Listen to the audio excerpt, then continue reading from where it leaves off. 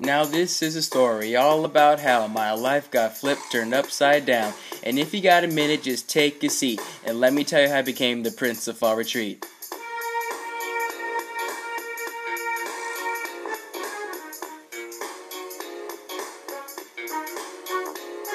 In Milwaukee, Wisconsin is where I praise. In the classroom is where I spend most of my days. Chilling out, maxing, relaxing, all cool, and playing some trackball outside the school when a couple of guys who gave me a hand started talking to me about my weekend plans.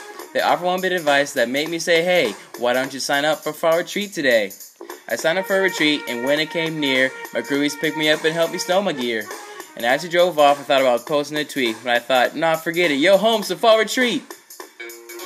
We pulled up to the camp about 5 or 6, and I yelled to Eric Decker, yo, Holmes, take some pics. I looked at the venue. I was finally there to worship my God and spend some time in prayer. Go Crew, MU, go Crew, MU, go Crew, MU.